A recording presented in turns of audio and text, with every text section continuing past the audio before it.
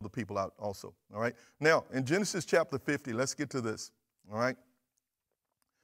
Beginning in verse 17, and this is Joseph's brothers after Jacob has passed, and they're concerned about how Joseph might treat them now, okay? Because, they were the ones who put him in a pit, who lied on him, tore his coat up, or who didn't like him because of his dreams. They were just a bunch of guys that really had it going on for Joseph. They just didn't like the way Joseph stood with their father, okay? And so Jacob has passed on. Joseph is the second in command, the prime minister of Egypt. And so Joseph has the power to put people to death just speaking his word. I mean, this young man was given some tremendous power by Pharaoh, okay? But it was all ordered by God, okay? And so what we're going to do is we're going to look at how Joseph responded to his brothers, okay, so that you and I can learn a great lesson tonight in the response of many things and the many voices that are speaking to us during this time through media, through other Christian people, because if you don't understand the power of words, you can get yourself caught up into things that other people are saying.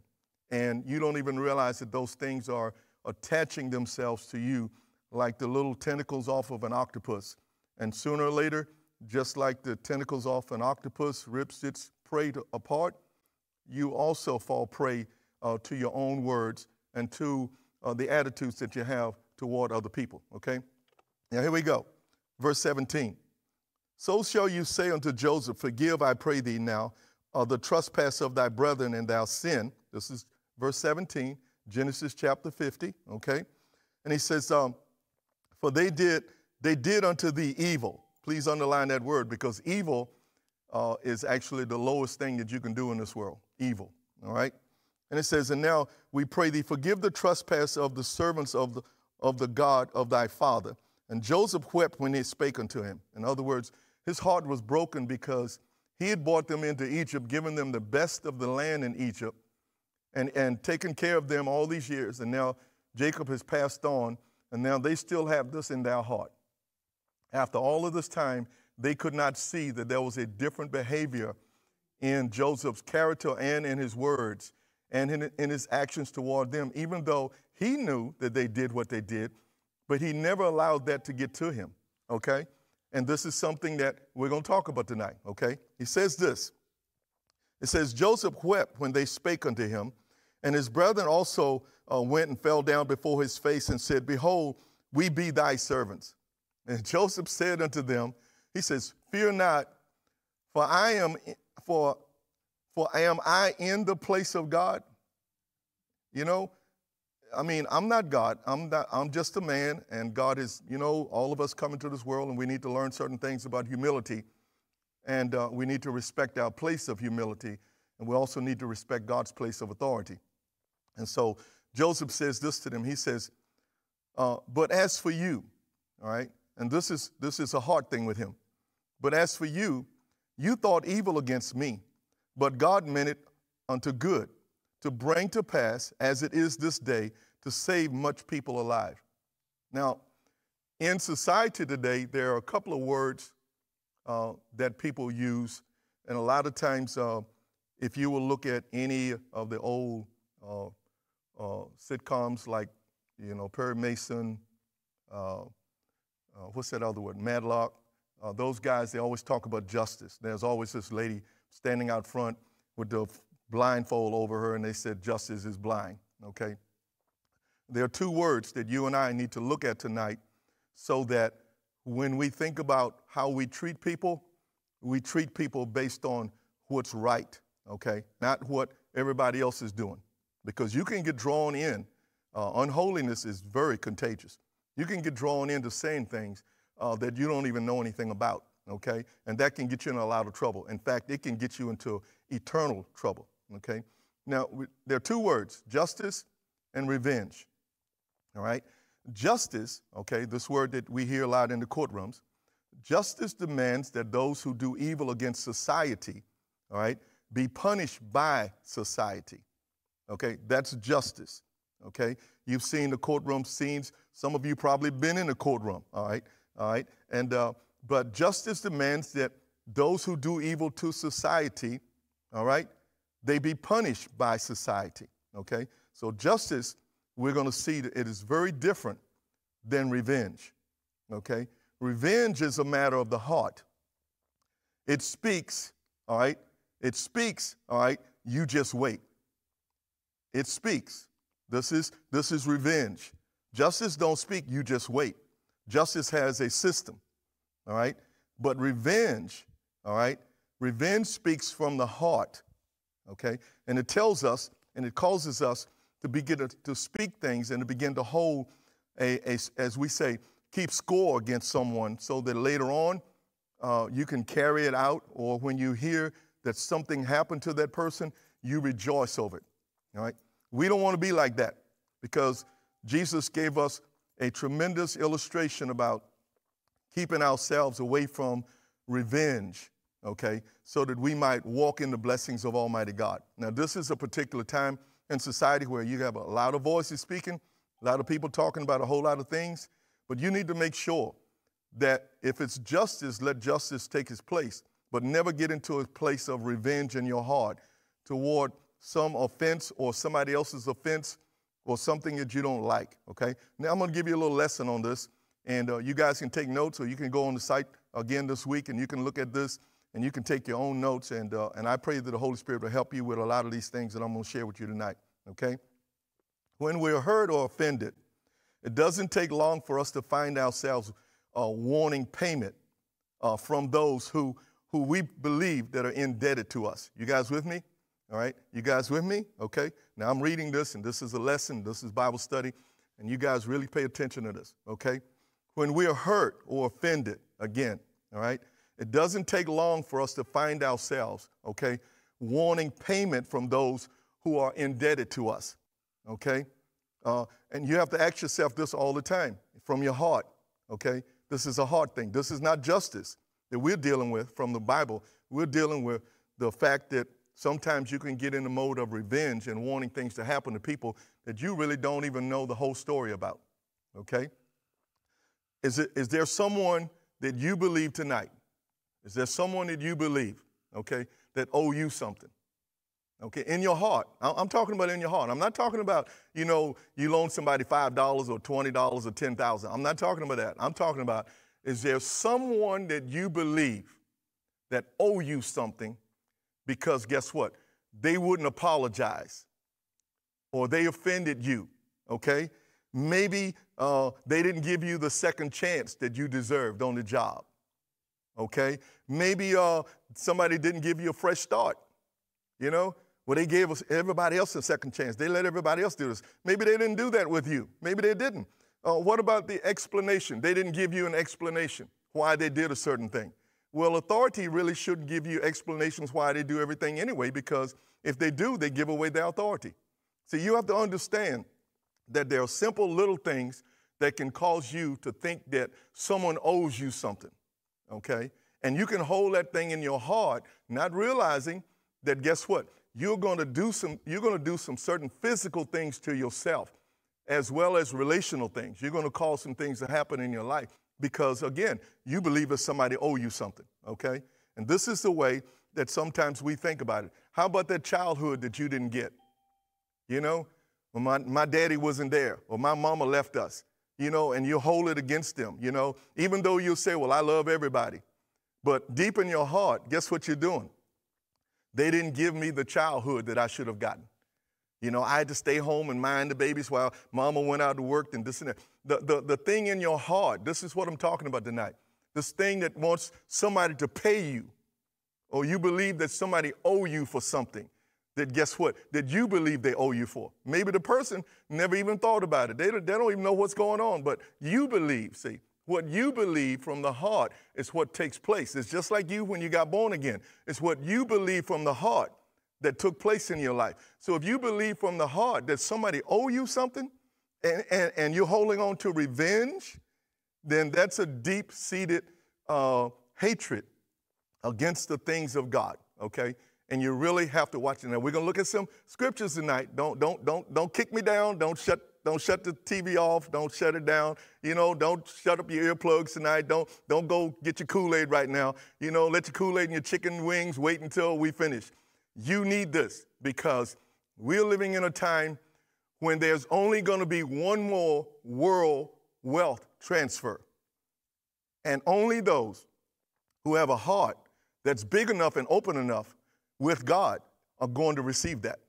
See, this is the time when you need to check your heart for all kinds of things because we are going through the cycle that's running the end time, and it's going to run its course, okay? Now, if that person didn't give you that thank you on the job, you know, but you heard them thank somebody else, don't hold it in your heart. Okay? It could just have been a head thing, or they could have been running or whatever. Don't hold it in your heart. And there's so many sensitive people that hold things so fast in their heart, and they don't realize that what they're doing is they're growing that heart to be like that, revengeful. And then one day, guess what? You may not make it to where you think you're going to. Okay? We need to make sure we do this. Okay? Now stop and think about this for a moment. There's a long list that you could have. Okay? And I mean a long list. My wife and I, you know, we've been doing ministry together. You know, she's been in ministry for 30 years, me for probably 28. You know, she beat me to the punch, all right? But the thing is, that's 50-some years, almost 60 years of ministry between the two of us. We've heard a lot of things. We've seen a lot of things. We know a lot of things. And sometimes people don't think that we know. You know, because we're not all over the world, running all over the world, or we're not all over TV, you know, well, that's God's call, and that's the people around you call. It's how people value you that causes you to be raised up in any place, your family, your business, or whatever. That's a deal about value. But we don't hold it to the point where this person did that or this person did that. We keep on putting our foot to the pedal that pushes the word of God forward every time so that the truth of God's word can be shared with as many people as we have the opportunity. Not getting into revenge because somebody didn't tithe. So guess what? You're gonna be ugly to what? You know, no, we teach you about tithing. That's on you. That's on you and God, because guess what? One day you're gonna have to stand before God for an eternal position based on how you obeyed God here. That's on you. That's not on us. But we are, as men and women in authority, we are accountable to teach you what God says that you should learn. See, you are accountable for taking in the things that God brings to you as gifts so that you can be blessed by God, okay? If you be willing and obedient, you shall what? Eat the good of the land. That's what the word of God says, okay? Now let's get back to this. Here's your list and your long list that you could have. Parents that, guess what, should have been more protective of you. Somebody molested you when you were a kid and you blaming your parents for it.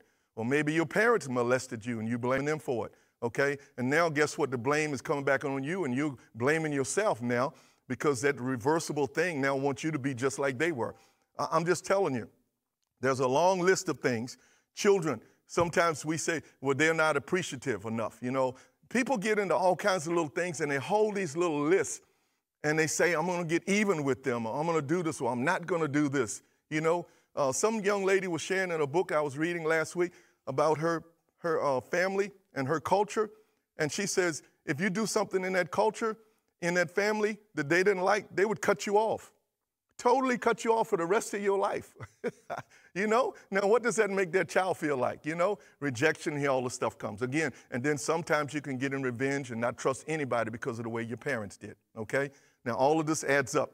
All right? Your spouse, sometimes you think, well, why isn't my spouse more sensitive?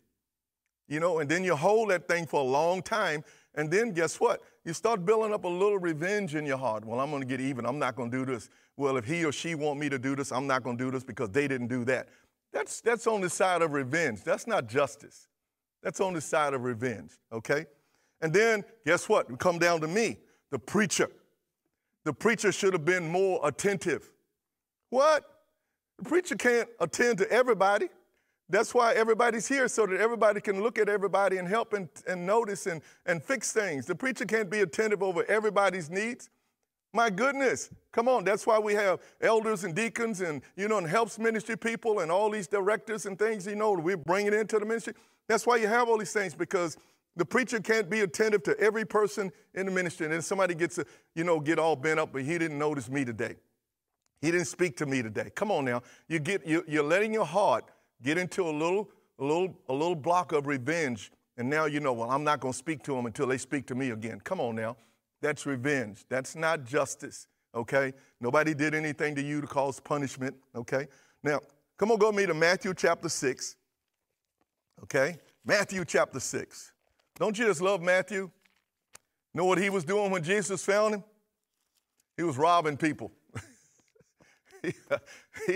When Jesus walked up to him, and you read the couple of accounts about Matthew, one said he's a man, then one says he was called by Jesus to be a disciple. Jesus the man, Matthew wrote about himself, Jesus the man. Jesus looked at the man, he called the man. Matthew, is a great book for you to understand the dynamics of the kingdom being laid down, all right? Many principles in here Jesus showed us about living right, okay? And you need to read it over and over and over. Matthew chapter 6, beginning in verse 14. Verse 14. Here we go. For if you forgive men their trespasses, your heavenly Father will also forgive you. But, boy, that's a big conjunction. But, it's putting these two together. You have a choice. But, if you forgive not men their trespasses, neither will your Father forgive you your trespasses. All right? Now, that is a point, okay? Now, Jesus is not questioning whether you have been hurt. This scripture is not saying that you haven't been hurt, okay? That's not the reality of the scripture, okay? Because he took on our hurts also. Remember what he paid for, okay? So he's not really saying, there's a question about whether you have wounds from going on in this life. Because if you're in this life, you're going to get cut somewhere, you're going to get stuck somewhere, something is going to happen. That's not the question that Jesus is putting here. The reality of the scripture is that he's not doubting that you've been sinned against. He's not saying, oh, they didn't sin against you. He's not saying that. No, what he's saying is this: if you don't forgive, that means something has been done against you. He's not knocking out the reality that somebody did something to you so bad that sometimes you still cry about it. I don't know who I'm talking to tonight, but I'm pointing my finger in that screen and I'm telling somebody, because this has been something that I could have just did this as a Bible thing, tonight and let everybody hear about it. But I told Pastor John, I said, this is something that needs to go on the internet. It needs to go there on our website. So that guess what? You can look at this, because somebody needs to be set free from this kind of revenge in your heart. All right? Jesus, again, he does not doubt that you've not been sinned against. But the issue is the existence of, is not even the existence of the pain. It's the existence of taking care of the pain. This is what he's talking about. This is your way to take care of the pain. Yes, they did do you wrong, but guess what? You can fix that. Oh, man, did they lie on you? Hey, I'm number 1 on the lie scale, all right? I'm at number 10, from 1 to 10. I'm all the way at 10. About people lying on you, they never talk to you, but they always got something to say about what you said. See? No. Yes, they do stuff against you. But Jesus is saying this: the issue is, let's treat the pain. The treatment for the pain is forgiveness. The treatment, that's simple. You go to the doctor for whatever. People go to the doctor now for a cold, and, for anything. The deal is, there's treatment for your pain. There's treatment for your offense. There's treatment because somebody didn't say thank you. There's treatment for somebody that, guess what, took your job. There's treatment for somebody to turn you in when they shouldn't have. There's treatment for stuff like that. There's treatment, see? And it lies in your heart, the ability to say, I will forgive. That's the treatment. And that's simple treatment. And the more you do it, the more immune you are to things that try to hurt you. The more you do it, the more you practice forgiveness of other people, the more, guess what, you can walk around and be happy with God, because all you're simply saying is that, Lord, I want you to treat me the way I'm treating them. That's all it is. That's what forgiveness is. Lord, treat me the way I'm treating them. And if you're walking around with a vengeful heart, or you're walking around planning and plotting revenge, then all you're simply saying is, Lord, I want you to do the same thing to me that I'm doing to them. Because God is saying, you forgive, your Father will forgive. If you don't forgive, he won't forgive. Now, let me give you some scenarios about why it's so important to not have a revenging heart, a heart that's always plotting against, I'm going to get even with somebody, okay? I read this story about a young man who was, he was in a national park, and he was viewing all the animals, and he was taking videos of the animals, and there was this big grizzly bear who had walked over to these discarded products that someone had left there from a camping site. And this grizzly was tearing stuff up, and he was going through stuff, and all the little foxes were standing around watching the grizzly, and the crows were standing around watching the grizzly. You get to see all these little other animals, they were standing there watching the grizzly, and the grizzly was standing there, and he was tearing into the boxes, the discarded things. He was tearing into the stuff, and all of a sudden, here comes this little skunk. And this little skunk walked right on by everybody else and walked on up to where the grizzly was, and he started tearing right into the stuff beside the grizzly. And guess what the grizzly did? The grizzly did not object to him, that skunk, taking his stuff, because the grizzly knew the price that it was going to cost. That's as simple and natural as you can get. The grizzly understood that if he got into anything with that skunk, what it was going to cost him. And you need to understand that guess what?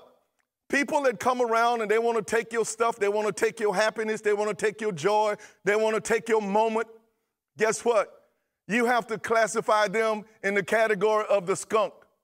Leave them alone. Let them take what they want to take. God sees it all. He's going to give it back to you, and he's going to give it back to you double. All right? Don't get involved with the skunk, okay? Because something is going to happen to you, and you ain't going to like it, okay? Leave the skunk alone, all right? So we get into getting away from trying to keep score, okay? We don't want to try to keep score with people. We used to hear this old thing, I forgive, but I don't forget.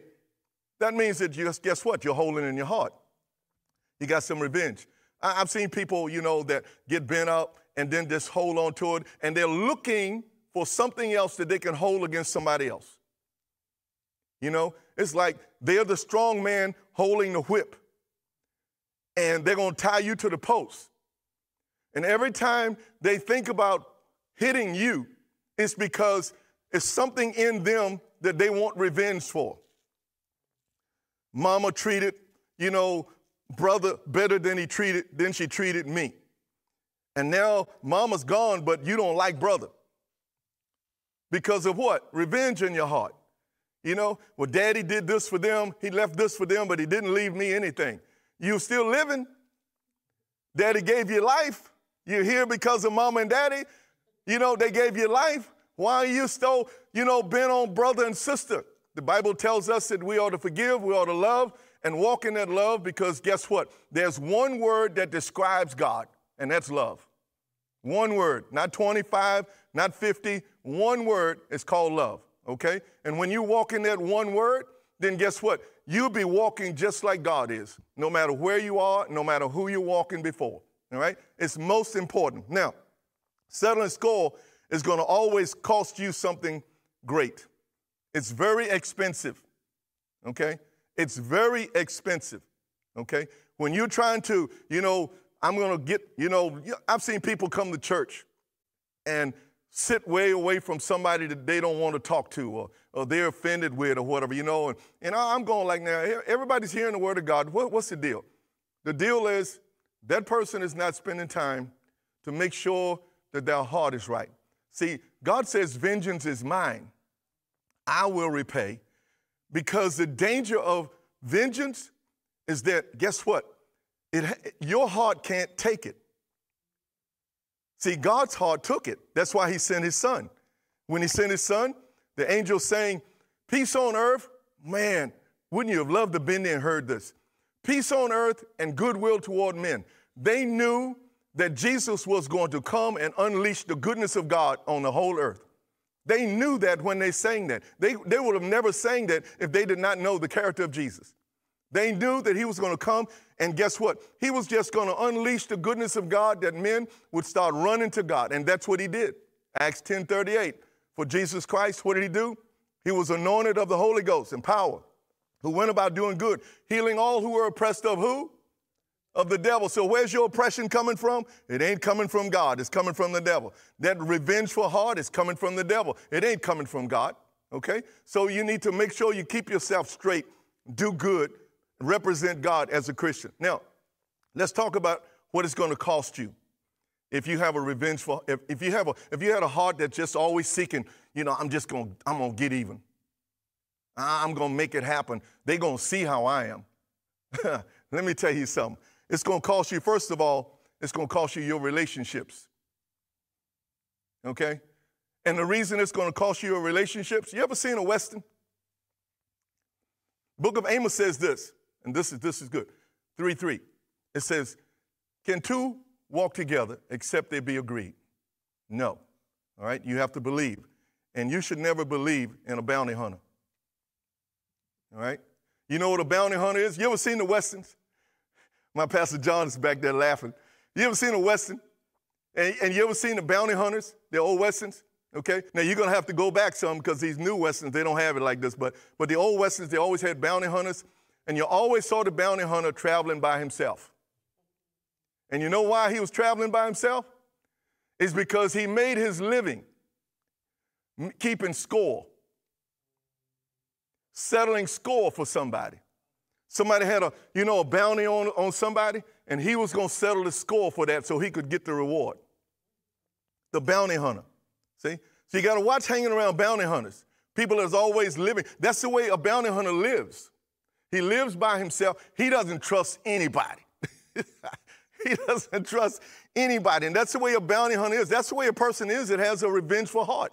You got a heart that you're always looking to keep score, get score. Let me tell you something. Nobody wants to be around you. Why? Because one day a stray bullet may hit them. You don't want to get shot in the back because guess what? The person that you're traveling with, that's the way he makes his living. And if he makes his living that way with other people, he'll make his living that way with you. There's an old saying down in the country, a dog carry a bone, he'll bring a bone. And if he bring a bone, he'll carry a bone. In other words, that's his lifestyle. All right? And so you need to make sure that you keep your heart straight. It's going to cost you relational. People are not going to want to be around you when they know that you are a person who always has that ability, not God-given, but coming through instructions by spirits, that you always have that ability, that you want to always get even with somebody. Your getting even will never be satisfied. It will never be satisfied because of your memory. Because the way your memory works, you will always bring up something that person did. And if you put 39 lashes on that person's back at the first memory, and then you walk away and you think about something else, what are you going to do? You're going to want to come back because guess what? You're trying to settle a score. You're going to come back time and time again because all you want to do is settle a score. And you can never settle a score with a revenging heart. It doesn't last. It's looking for something, like the bounty hunter. It's always looking from one place to another. It's looking for something that it can go after, and something, guess what? It can say, see, I settled the score. Pay me, now I'm going for another one. It's always like that. So you want to make sure that you keep yourself straight, okay? Now, somebody's laughing. Don't worry about that. You'll get that tonight, and I'm believing that through the next 3 night watches, God will speak to you and help you to understand some of these things that I'm talking about to you tonight, all right? Second of all, you're going to pay physically, okay? Come on, go with me to the book of Job, chapter 5 real quick. The book of Job, chapter 5. We're not going to be too much longer, but I just want to make sure that you get this because there are a lot of voices that are trying to cause you to get offended at somebody else's offense. There are a lot of voices that are trying to get you to be upset because somebody didn't say this right, or somebody didn't do this, or what happens if let me ask you this. What happens if your enemy never repents? What happens? I mean, just think about it. What happens if the person that you want the apology to come from, that they never apologize? Well, what's going to happen? Are you going to still always be the way you are? Because sometimes, guess what? People don't want to apologize. And people don't want to repent. And people don't care if they hurt you or not. Have you ever thought about that?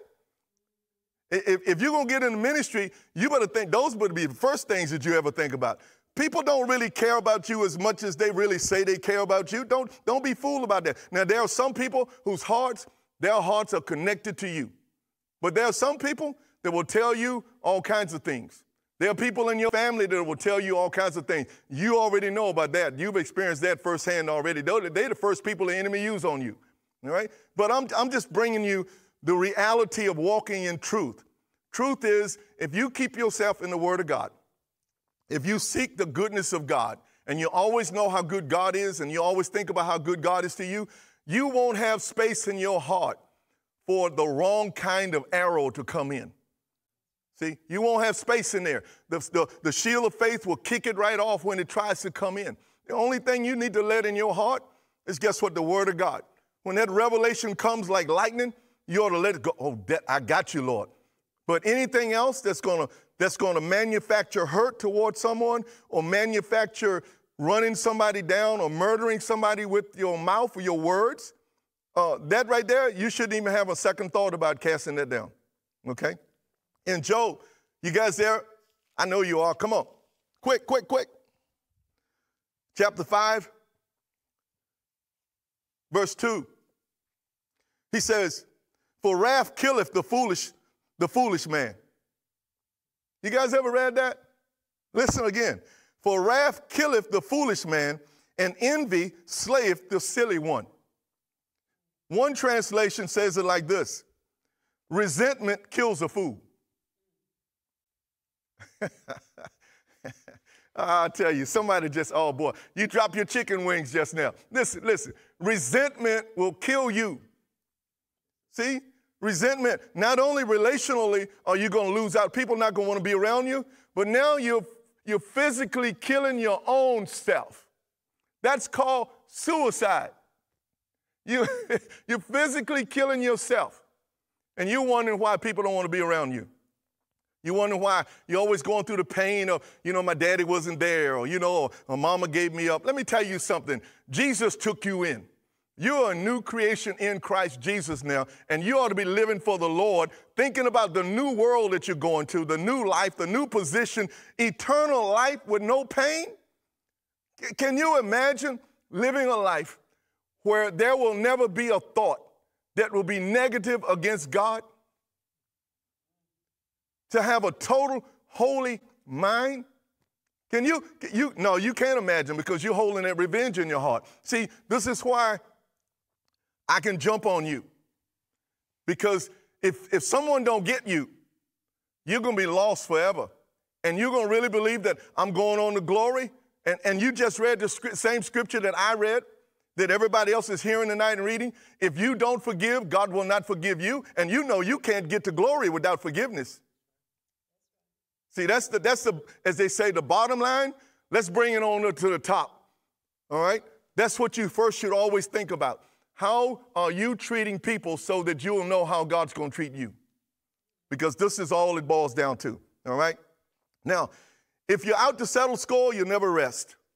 That's the third thing. You will never rest. It says there's no rest to the wicked.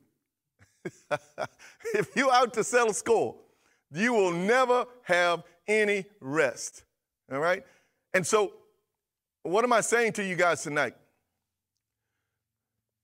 A lot of people saying a lot of things. A lot of people, I listen to men and women of God back when this virus first started, and I heard people saying, oh, it's going to end by March the 31st. And I heard people saying, and I was going like, who told you that? Who told you that? See, and they say things, and then after it don't happen, then they got to come back and make up, guess what? Well, you know, the Lord, God don't change his mind. He says he's the same yesterday, today, forever. God ain't going to tell you one thing, this is going to happen tomorrow, and then guess what? Tomorrow morning he said, well, you know, I changed my mind. Let's do it another way. See, you're thinking carnal. You're not thinking spiritual. See, God's got all this stuff in control, and he wants you to be in control of yourself while he's controlling the situation. And the only way you can do that is to keep your heart straight, and don't be bent up and get all out of shape and gain 45 pounds because guess what? Somebody said this and that he sounds like he's a racist, or somebody said this and it sounds like, they're coming against this church this way, or they're coming against my faith. No, if your faith is in Jesus Christ, you better keep it there and don't let anybody take it out, because there are a lot of bounty hunters out there. And all they want to do is to settle a score and then go to the next town, the next church, the next family, the next business, and guess what? Find another score. You should not end up being somebody's score. You should want to walk in the things of God always. So I'll end this tonight. We've been going a little time, and I don't want to go too long. Pastor John's back there laughing, but keep your heart straight, all right?